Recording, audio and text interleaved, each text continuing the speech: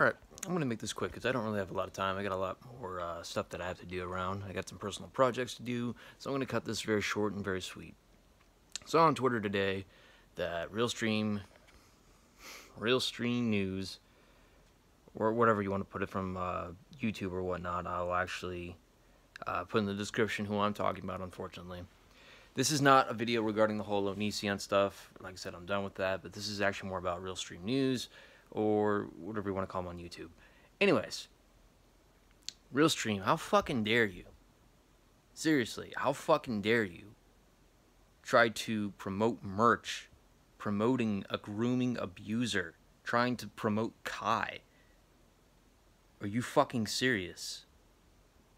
And I know what you're going to say. Well, Sarah also, accepted my apology. Well, just because someone accepted your apology does not mean that the audience themselves or the people are going to forget what you did. You did something stupid. You decided to profit off of something. You promoted an abuser. You became another target for everyone else to pile on.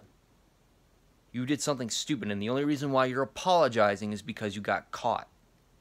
You got caught and people exposed you. And then there's messages, by the way, that you were sending. I'd be more than happy to link that too. Don't think because you apologize, you think you can just get out of it. It's already bad enough that we have to deal with people actually abusing the power.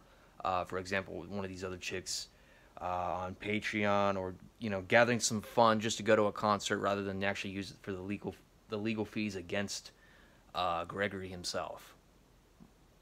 You're becoming just like that person. You're using a situation to your advantage, and you knew what the fuck you were doing. So don't try to play the bullshit card.